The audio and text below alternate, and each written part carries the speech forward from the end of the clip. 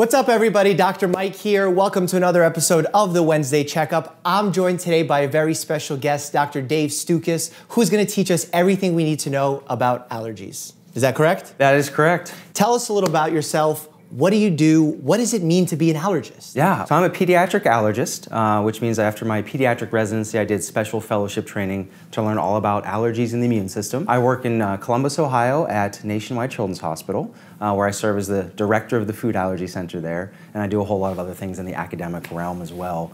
I love being an allergist because, unfortunately, allergies affect about 30 to 40% of the population. It's something that affects kids, adults, and it's chronic and sometimes lifelong. And we're talking about, hay fever, allergic rhinitis, food allergies, eczema, medication allergies, asthma, you name it. So it's very rewarding, and I can't wait to have a great discussion. Cool. Something you talk about quite often is that we have, in our public perception, a misunderstanding of what an allergy truly is. Let's talk about that. Yeah, so I get very picky about the terms that I use because they're very important. So when we talk about an allergy is when somebody's body forms an immune response against what's called an allergen, antigen, protein. We're talking about anything from dog dander to birch tree pollen to peanuts or medication. When your body forms an allergic response, you form this antibody called immunoglobulin E, or IgE. When you have this IgE against the allergen, every time you're exposed to that allergen, your body will produce a reaction because the IgE will recognize it. It unlocks the allergy cells in both the skin and throughout the body, releasing chemicals that cause the traditional symptoms such as itching. You can have sneezing, congestion, cough from a respiratory standpoint. In the skin, you can have hives or swelling. You can have vomiting, nausea. You can have a severe allergic reaction called anaphylaxis if you have a food allergy, medication allergy, things like that. So when we talk about allergy, we're very specific because that's an immune response that's going to cause symptoms every time you're exposed to that allergen. People oftentimes throw around the word sensitivities, intolerances, and they try and group them in with allergies. But you say that's not appropriate. Why is that? Yeah, no, those are very different things, and it's extremely important that people understand the differences. So again, if you have an allergy, every time you're exposed, for example, if you have a milk allergy, you won't be able to eat cheese or yogurt or ice cream or drink milk because you'll have symptoms every time. However, if you have an intolerance that's not due to the immune system, that's really difficulty with digestion. The most common example, as you're well aware, is lactose intolerance. You either lack the enzyme to digest the simple sugar lactose or the enzyme isn't working very well.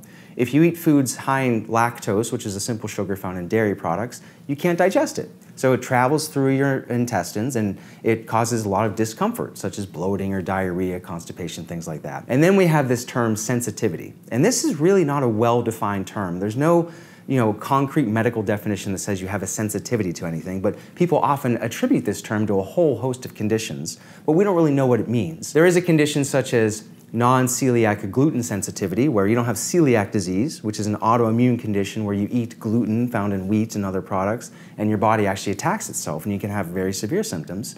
But non-celiac gluten sensitivity is more difficulty with digesting it. Other than that, it's a really nebulous term that has no great definition, but people will apply it to a whole host of conditions, which it really has no evidence to support. Sure, and what people need to understand is the danger of having celiac disease is because you're activating your immune system and it starts attacking your own cells, other problems can come up, lymphoma, cancer, all these things that actually cause a problem for you. As opposed to lactose intolerance, well, yeah, you're not gonna have a great time going to the bathroom, but the danger is quite limited there. And the interesting thing with these intolerances is they may change over time. So if you get a gastroenteritis or a stomach flu, you may not be able to digest many different foods until your intestines heal and things like that. So you can have these temporary intolerances, or it may be more quantity related. So milk allergy, can't eat anything with dairy at all. Lactose intolerance, you may be able to eat some cheese every once in a while, you just can't drink milk. Food sensitivity tests. Oh man, food sensitivity tests. That's actually how you and I started talking, because my patients come in, they say they want to get tested, they have very obscure or non-specific symptoms like fatigue, brain fog, and someone mentioned to them that they should do a food sensitivity test. What's your thought?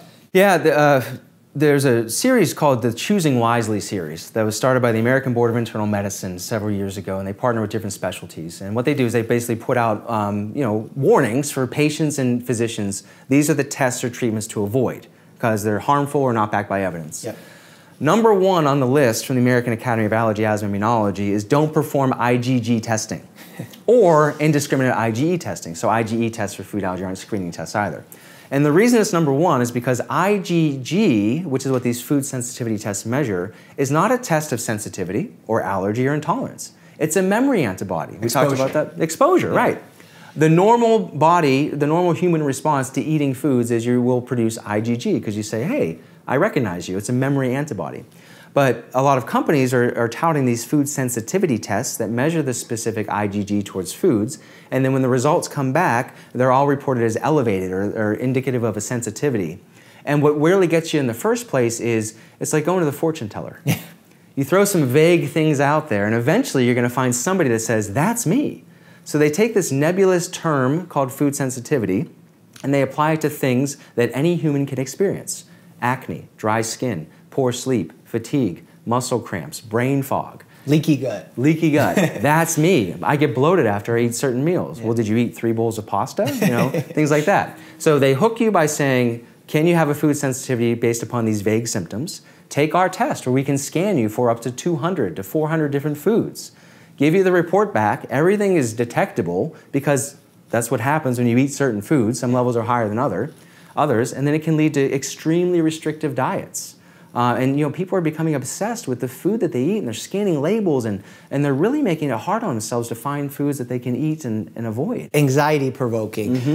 When you're eliminating certain food groups in their entirety, you can have vitamin deficiencies, nutrient deficiencies. You may be missing something truly like, I don't know, like low thyroid hormone because you went for a food sensitivity test because you were tired. You could be anemic. You can have a cancer going on. You could be suffering with depression. There's so many things that could be missed when you say, oh, well, this company pitched this food sensitivity test much better than my doctor did for other medical things that are going on. Yeah. Because doctors aren't trying to pitch you something. They're trying to genuinely help you. We're not trying to get more money. I mean, in the huge majority of cases, obviously. Yes, but you also have medical professionals that tout these. So we have dietitians, and we have naturopaths and chiropractors and even well-intentioned physicians and others that don't fully understand what these tests can and can't do. But they're not validated at all. There's no evidence to support their use whatsoever, unless you want to find out foods that you've eaten. And you've actually told me before we went on camera that you had a little journey taking one of these. What happened? What was your experience? I was curious. I want to know what are people doing and what kind of information are they getting. So it's an easy test to do. You take a little sample of blood from your finger and you send it back and you get your results in about 5 to 7 days. A couple of things stood out. So one, everything came back, you know, at some level of detection and said I have a sensitivity to 79 different foods, some high, some moderate. Okay. 2, the reason I knew that it was bogus was it said that I'm highly sensitive to cottage cheese. Okay. Here's why I know this. I think cottage cheese is disgusting. My personal viewpoints, I'm not eating it on a regular basis. It's certainly not causing brain fog or anything like that. Unless, of course, I have brain fog and I'm forgetting I'm eating it. Yeah. Number 2, there's no normal range. We actually don't know what a normal range is for any of these specific foods. If we extrapolate to IgE testing, we know that specific food testing for IgE in the blood, there's a range. And some numbers mean different things for different foods. While on these food sensitivity tests, they just say anything detectable is bad. Yeah, so this is really critical here. So when we do a blood test, we know that there's normal ranges. And let's use an example of anemia. If we are looking at a patient's hemoglobin level, which is our indicator of whether or not someone is anemic, we can say between this number and this number is normal. If you're past it, something could be going on. If you're low, you're anemic, something could be going on. When we do IgE testing, which is the true allergy testing that you need with a thorough history, that's the allergy test that we would do in an allergist office. There, we know the range of what is normal. Now, the way we know that is through validated studies. When we say validated studies, these are evidence-based, randomized controlled studies that have given us guidance for what's normal. When we do these IgG tests that are the send-out tests from marketers, they just make up whatever they want, right? There's no real validation for this. There's no randomized controlled studies. Any studies they do on their own, who knows what they're doing, right? It's totally the wild, wild west out there. It is. And another thing that struck me was there's no unit of measurement. Okay. That's important. I don't even know what they're measuring. So it's like a random scale. It was a decimal point out to 3 decimal places. Okay. It's interesting. Okay. Yeah. I love that they do that. And did you change your guidance in any way of what you're eating? Did you see any truth to it? Or? No. You know, I took the quiz ahead of time as well, and there were some vague things that, you know, every once in a while my skin gets a little dry, I get a little bloated and things like that. And then you're realizing, oh my God, this is how they get people. Oh yeah, they're not validated. They cost a lot of money. They can distract you from what may actually be going on. And, you know, this is not us saying that people cannot have symptoms from eating foods. Absolutely. Yeah, and some people can get very sick from eating specific foods. These tests won't tell you that. I recommend talking to your personal doctor, and sometimes even a trial elimination period can help. You take the food out of your diet, do those symptoms disappear? And then if you eat the food again, do they come back again? It's time consuming and tedious, but that's really the best way to go about it. For sure. If you're having a patient referred to you and they're there for allergy testing, what are the routes that you can take to find out if someone has an allergy? Yeah, so the history is the most important part. So we always want to take a very detailed, thorough history to see if the symptoms and the timing line up with a potential allergy. And then, let's talk about food allergy, for instance. We have 3 ways of testing for food allergies. In the office setting, a skin prick or scratch test. We apply a drop of the liquid allergen to the skin, usually on the back or on the forearm.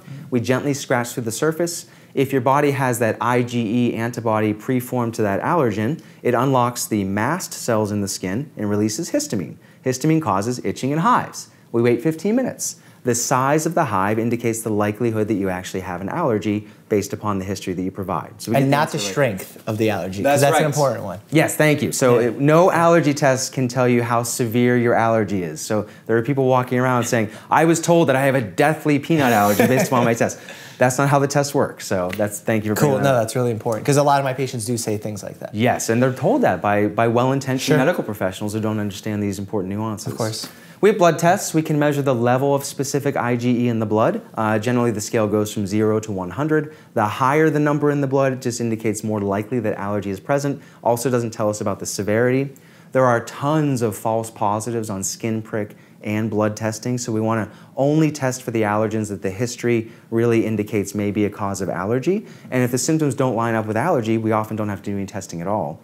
And then lastly, the best test, especially with food allergy, is an oral food challenge.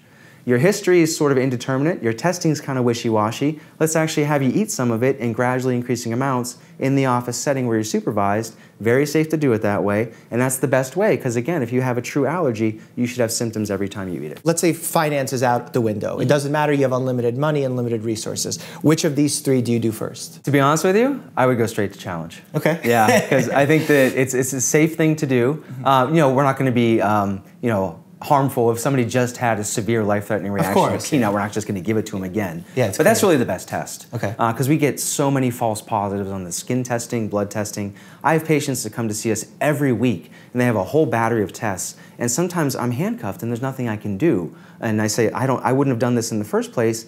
These levels are really high. I think that you may be at risk. And other than feeding it to you again, which some people they're nervous to do, and rightfully so. That's all we can do about it. When we talk about allergies, one of the mainstays of treatments we just discussed was desensitization, right? What is that in theory? That's introducing small amounts of something where it challenges the body, but not too much. So after a while, it becomes more accustomed to it. Right? Would you say that's a you shift from an allergic response to a tolerant one. Exactly. Something that's happening in social media, and I know you're an expert in social media. You have published on it. You're frequently on Twitter. That's how you and I have met. We see that there's this thing of avoidance coming out when it comes to mental health, anxieties, depressions, treatments, and people are oftentimes worried of stepping outside their comfort zone. They're worried about being uncomfortable. Would you say that there's some crossover in at least my way of thinking, perhaps in yours as well, of desensitization to allergies and desensitization to certain fears, to certain anxieties that we experience, and the more we hide from those things, the more that it can become a problem. What say you? Yeah. It's, I was wondering where you're going to go with that. Yeah, I agree with you. Yeah. So what you're kind of describing cognitive behavioral therapy. Yeah, of course. That's something we do with patients who have extreme anxiety with food allergy. Okay. Their perceived risk is way up here, where the actual risk is way down here. And how do we actually get those two to coincide? So we all get trapped in our own heads, and we think, the what-if scenario. What if I do this? What if I'm exposed to this and the person before, had this on their hand? And what if I touch it? Then what if I put it in my mouth? And what if I start to have a severe symptoms? And what if I don't have my epinephrine available? The what ifs. Those dots rarely actually connect in real life, but in our minds it can be really severe. So one way to overcome that is through exposure.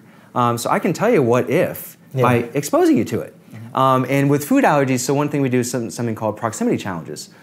I'm deathly afraid that if somebody near me has peanut butter, or if peanut butter gets on my skin, that I'll die. I can show you in the office setting in a very controlled manner, if I put some on your skin, nothing bad will happen. So we take away the big bad fear of the what if by small exposures over time. Because the what if, most of the time, is more dangerous because it causes anxiety, panic, tachycardia, symptoms that are true, but from a thing that's actually not that great of a risk to you. Yeah, and in today's world with constant clickbait headlines and social media, the what if scenarios get amplified so much. Of course. And it offers an unfair weight, because the what ifs now outweigh the likelies. That's not fair for any of us, because it's really hard to navigate the world, on red alert at all times. Of course. That's why I think it's really important to have a quality doctor that you trust, where you can ask, what risks are there? Should I be worried about these things? Because, for example, if you come in with indigestion as a 60-year-old gentleman with high cholesterol, high cardiac risk, we should be thinking red flags for a heart attack, because those things can be lethal. So in some instances, you should be thinking worst case scenario. In some, like you mentioned with peanut dust being in a general vicinity, we shouldn't. And I think having a guide, like a quality physician, is really important in that scenario. Would you agree? I agree. And actually, this is something I'm sure you can relate to. So when we were medical students, you're on red alert. You never know. Like, does this patient have severe cancer? Am I going to miss it? And then after exposure, and you see 10,000 people with some variation of that, you learn to know, okay, I don't need to be on red alert. And then you also learn to recognize the red flags. Let's go through a practical example. This may not be 100% useful to everyone at home, but really useful to myself, and maybe if there's other family medicine physicians watching. Let's say I refer patients to you that I suspect may have an allergy for further allergy testing, because I'm not comfortable ordering the specific tests. They come to you, you find out that they're having a food allergy to apples. I don't know, just give a random example. Yeah. The test says, yes, positive for apples. What steps do you take there? What do you do now? Yeah, so thank you for referring. So, I really want to caution any medical professional, if you're not comfortable providing the necessary education for patients who have food allergies in regards to avoidance measures, risk from reactions, and long-term prognosis, then you shouldn't be doing allergy testing. There's a lot of false positives that we talked about that come back with these. So that's what we do. When we feel that somebody has a true food allergy, we counsel them. And we say, you can navigate the world. All we want you to do is really focus on trying to avoid ingestion of it. You do have to read labels on packaged products. The most common food allergens will be cow's milk, wheat, egg, soy, peanut, tree nuts, fish, and shellfish. Those, by law in the United States, are mandated if a food contains any of those ingredients. It has to state it very clearly on the package. So we teach people how to read labels. We teach people how to discuss with food handlers at restaurants and bakeries and ice cream parlors and say, I'm allergic to this food. Can you guarantee that whatever you serve me doesn't have any cross contact through utensils or things like that? And then we talk about risk, because really the greatest risk for having a severe allergic reaction comes with ingestion. So we want to focus on trying to prevent that as much as we can. Casual exposures, such as, if you had a peanut allergy and I were shelling peanuts right here or eating it right now, it'd be extremely unlikely to cause any problems for you at all, let alone a severe allergic reaction. So anxiety associated with food allergies is very real. We can prevent a lot of that, or at least help lessen some of that at the time of initial diagnosis by giving the proper education, help people understand true risk, and not take unnecessary extreme measures to avoid allergens from unlikely exposures. And then lastly, we want them to be prepared, because accidents do unfortunately happen. So they should have an epinephrine autoinjector. They should be taught the signs and symptoms of anaphylaxis and when to use it, and we practice. We have training devices for the different devices that are available, and we practice in the office setting, ones without needles, of course, and then we get them comfortable with that. And then we revisit this every time we see them to make sure that they're comfortable in managing and avoiding their allergens. If you are aware that you have a food allergy and you have been prescribed an epi autoinjector, please carry it with you, number one. And number two, make sure that it is not expired. Now, I've done a segment before on expired medications, that if you have some over-the-counter meds at home and they're a year expired, they're probably still good anyway. But when it comes to life-saving medications like insulin, like epinephrine, those need to be treated as such. They're life-saving medications. You can't use medications, or you shouldn't unless there's obviously extenuating circumstances in an emergency. But please carry your medications. We often talk about making sure that we protect the environments. Kids don't have access to peanuts, that no one on a plane is eating peanuts. But really the most important thing is to have the medication that you should be having with you. Would you agree with that? Oh, yes, absolutely. So the number one reason why people with food allergies can get into trouble and have severe reactions that don't respond very well is they don't have their epinephrine with them, or a lot of times if they have it with them, they don't use it because they're afraid from the needle. So that's one thing we counsel. Epinephrine is the only treatment for anaphylaxis. Anaphylaxis is a rapid onset, severe, can potentially be life-threatening allergic reaction. Epinephrine treats all of the symptoms, hives, wheezing, difficulty breathing, low blood pressure. Benadryl and antihistamines do not treat anaphylaxis. Epinephrine works fast, it treats all the symptoms, and it can make you feel better right away. So if you have been prescribed it, find a way to have it with you at all times, and then use it if you feel it's necessary. Especially if you're on an airplane over the Atlantic Ocean. If you haven't seen that story, I'm linking that down below. I was on an airplane and someone went to anaphylactic shock, didn't have their EpiPen. They also weren't aware of their allergies, so to be fair. But we had to act quickly.